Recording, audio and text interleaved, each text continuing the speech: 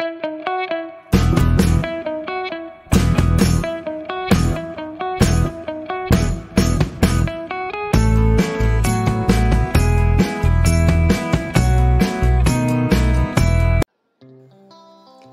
everyone, welcome back to my YouTube channel. On today's tutorial, I will demonstrate how to make this asymmetrical monostrap single sleeve blouse. Hi, my name is Ayo and welcome to 011 Clothings Tutorials. On this channel, I upload DIYs, pattern drafting and sewing tutorials. If you haven't subscribed yet, kindly do so, and do not forget to turn on the notification bell so that you'll be notified whenever I upload a new video. So now, let's get right into the tutorial. Thank you! I'll be working with the following items: tape measure, pins, a pair of fabric scissors, a pair of paper scissors, tracing wheel, water erasable fabric pencil. Ideally, a pencil should be used to draft a pattern, but for tutorial purpose, I'll be using this marker pen, calculator, rulers and curves, my fabric of choice, which is this 2 yards of flowered crepe pattern paper.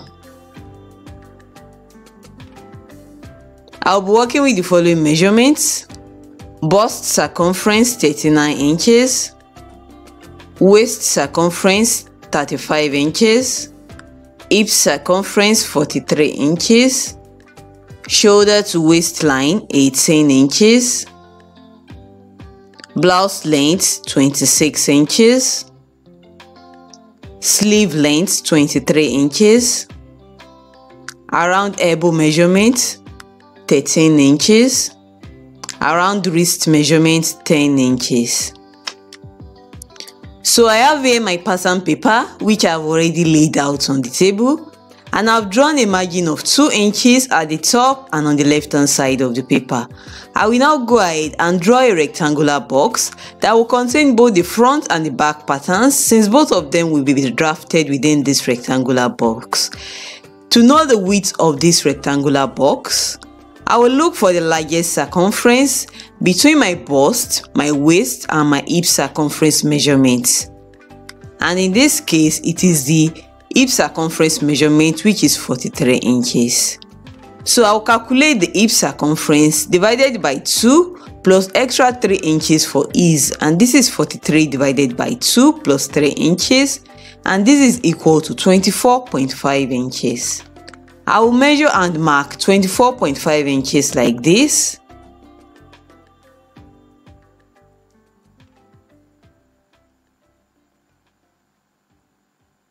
And I will draw a vertical line. As for the length of the rectangular box, the length will be the blouse length, which is 26 inches. So I will go ahead to measure and mark 26 inches like this. And I will draw a horizontal line. Next, I will divide the rectangular box into 2 equal halves vertically, like this.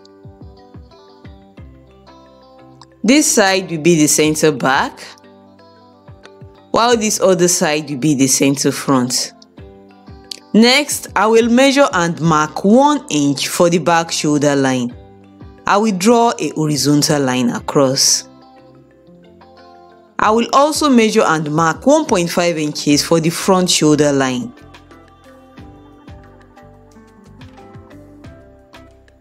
I will draw a horizontal line across. For the armhole depth, I will use the formula bust circumference divided by 6 plus 1.5, and this is 39 divided by 6 plus 1.5, and this is equal to 8 inches. From the back shoulder line, I will measure and mark 8 inches like this.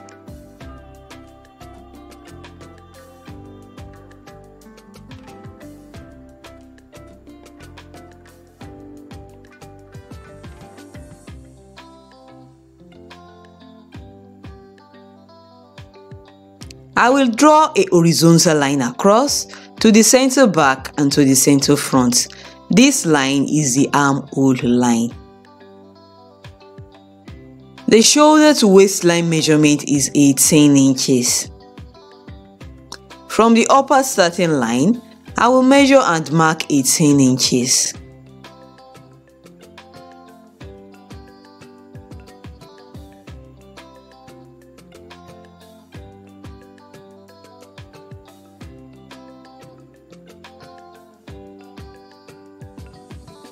I will draw a horizontal line to the center back, also to the center front. For the back neckline, I will use 3 inches by 1 inch.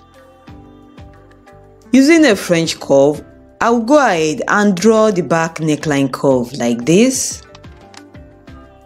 For the front neckline, I will use a value of 3 inches by 3 inches. Using a French curve, I will go ahead and draw the front neckline curve like this. Next, I will divide the shoulder to shoulder measurement by 2, and this is 16 inches divided by 2, and this is equal to 8 inches. On the back shoulder line, I will measure and mark 8 inches, starting from the center back. On the front shoulder line, I will measure and mark 8 inches, starting from the center front. I will connect these 2 points together to give me the slanted shoulder line for the front. I will also connect these 2 points together to give me the slanted shoulder line for the back. On the armhole line, I will measure and mark 8 inches starting from the center back and also the center front. This 8 inches is the shoulder to shoulder measurement divided by 2. I will connect these points together like this using broken lines.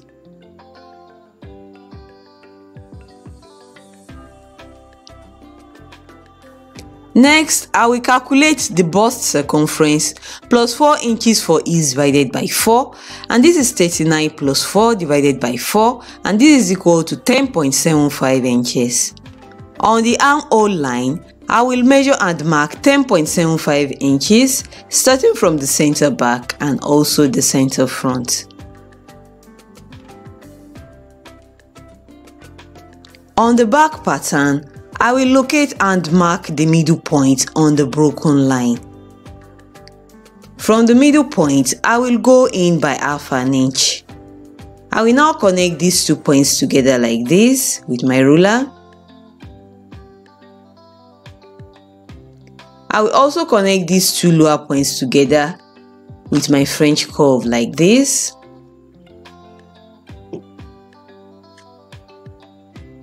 On the front pattern, I will go up by 3 inches from the armhole line on the broken line. From this point, I will go in by 3/4 of an inch. I will now connect these 2 points together like this. I will also connect these 2 lower points together with a French curve like this.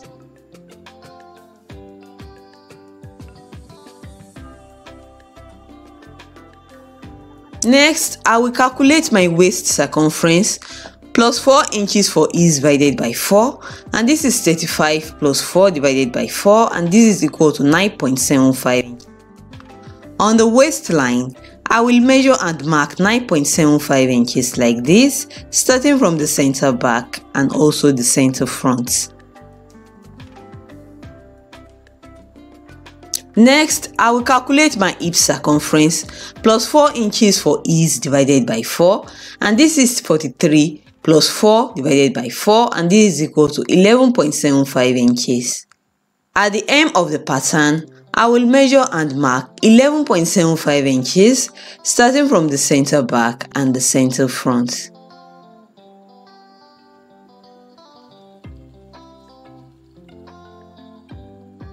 I will now connect these points together to give me the side seams of the back and the front patterns. At the side seams, I will measure and mark 1 inch above the hem.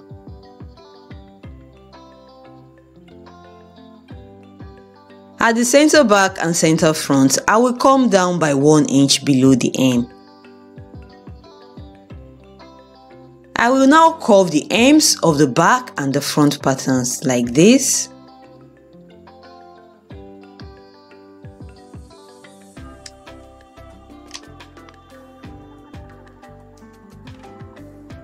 I will now cut out the back and the front patterns.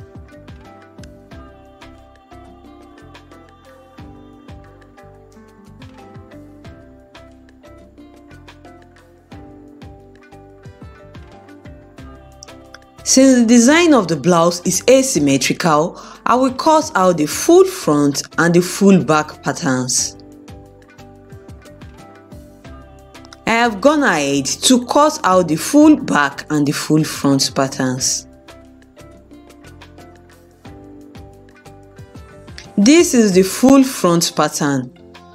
These are the right and the left sides of the pattern, and this is the center front line. On the left side, I will measure and mark 1 inch from the neck point on the shoulder line. From the shoulder tip on the right side, I will come down by 3 inches. You can also interchange this. I will connect these 2 points together like this to create the monostrap design detail on the blouse.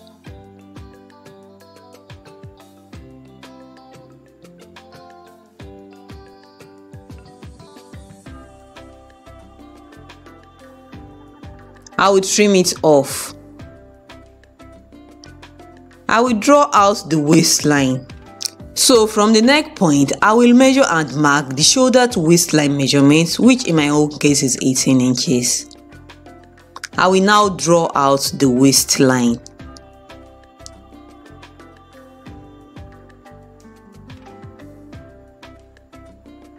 This is the back pattern. I have drawn out the center back line. I have also indicated the right and the left sides of the back pattern. From the shoulder tip on the right side, I will measure and mark 3 inches. From the neck point on the left side, I will measure and mark 1 inch. I will use the monostrap neckline of the front neckline as a guide to draw the back monostrap neckline like this. I will cut it out. Next, I will draw out the neckline facing and the armhole facing for both the front and the back patterns. The facings are about 2 inches wide.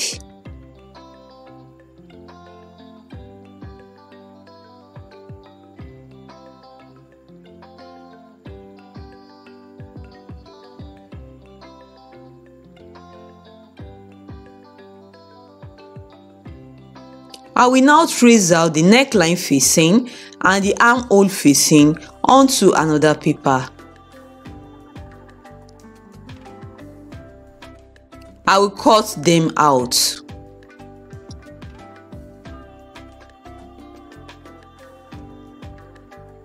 I will also label the facing pieces so as to avoid confusion when sewing the pieces together.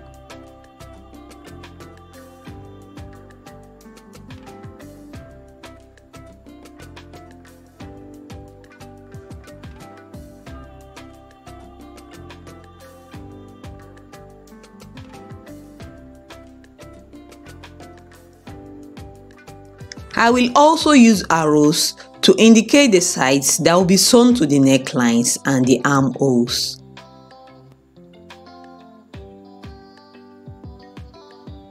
This is the front pattern and this is the waistline. On the shoulders, I will locate and mark the middle point. I will now connect the middle point that I marked on the shoulders to the side on the waistline using this hip curve ruler. You can also use a straightly ruler. I will now slash it open. I will place it on another pattern paper underneath it. Then I will secure it in place with my pins. I opened up the shoulders by 3 inches. I will now sellotape it in place. On the original blouse design, there is a pleat on the shoulders, hence the reason for adding extra fullness at the shoulders.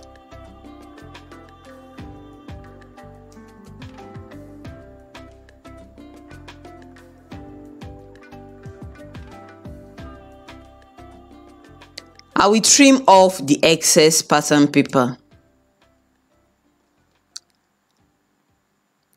I will now go ahead and draft the basic sleeve pattern. So I have here this pattern paper which I have already folded into 2 equal halves. I will draw a horizontal starting line about 2 inches away from the top edge of the paper.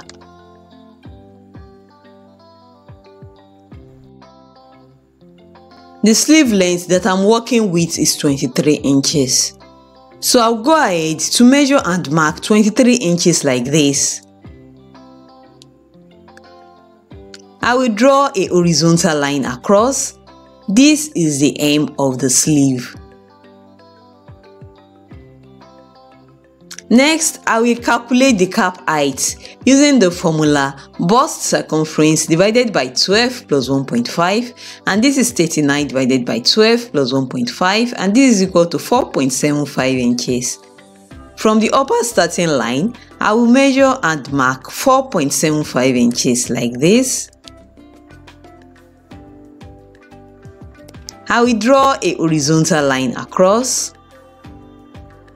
This line is the cap height line. I will locate and mark the middle point between the cap height line and the hem of the sleeve. This line will be the elbow line. You can also measure the elbow line directly on the person you are making the outfit for. I will draw a horizontal line across. Next, I will calculate the armhole depth using the formula bust circumference divided by 6 plus 1.5, and this is 39 divided by 6 plus 1.5, and this is equal to 8 inches. So on the cap height line, I will go ahead to measure and mark 8 inches like this. I will connect these 2 points together with a slanted line like this. I will divide the slanted line into 4 equal sections like this.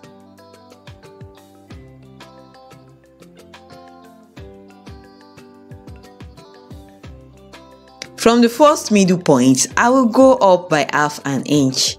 From the second middle point, I will come down by half an inch. I will now connect the points together with my French curve like this, using the half-inch points as a guide.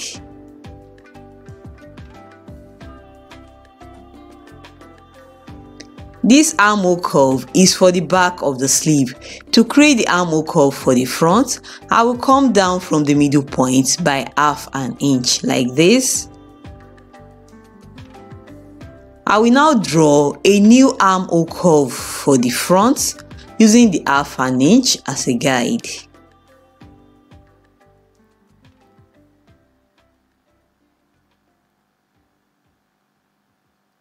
Using a tracing wheel, I will transfer the new front armhole curve to the other side of the pattern paper like this.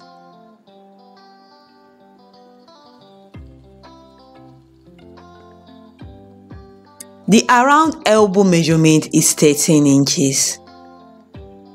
So I will divide this by 2, and this gave me a value of 6.5 inches. On the elbow line, I will go ahead to measure and mark 6.5 inches like this. The around wrist measurement is 10 inches. So I will divide this 10 inches by 2, and this is equal to 5 inches. At the hem of the sleeve, I will measure and mark 5 inches like this. I will now connect the points together like this using a ruler.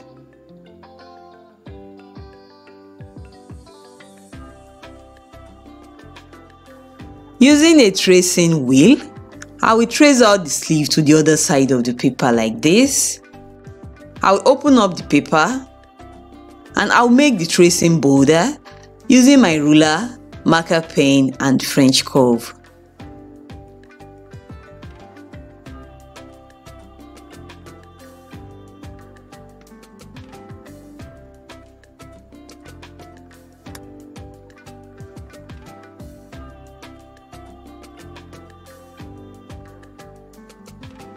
Then I will cut out the sleeve pattern.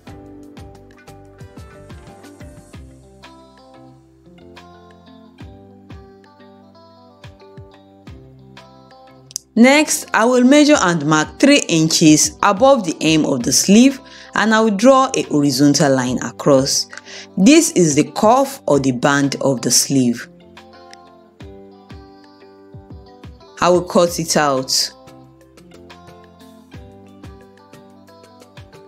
I will straighten the sides of the cuff and I will trim off the excess.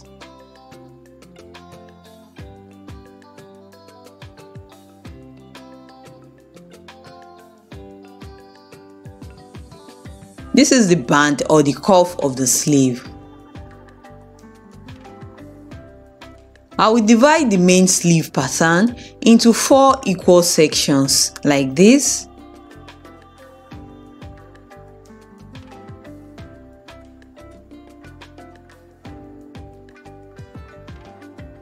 The sleeve will be sewn to this side of the front armhole, and the armhole is incomplete. So I will measure this incomplete armhole, and this gave me a value of 7 inches. So on the sleeve has been folded back into 2. I will measure and mark 7 inches on the sleeve armhole, starting from the base of the armhole curve. I will draw a horizontal line across, and I will trim off the excess pattern paper. I will now slash the sleeve pattern like this, but I will not cut it all the way through.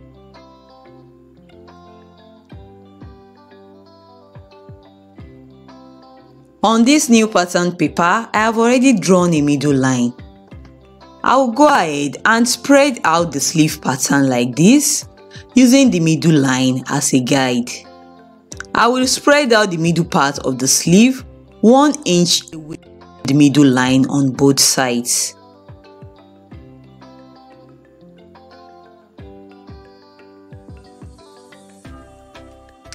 I will pin the pieces in place.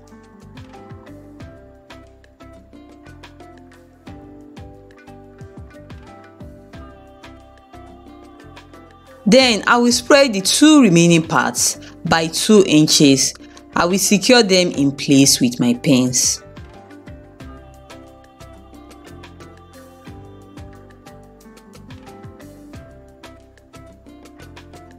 From the middle point at the hem, I will come down by 1 inch. I will now redraw the hem of the sleeve. I will cut out the sleeve pattern.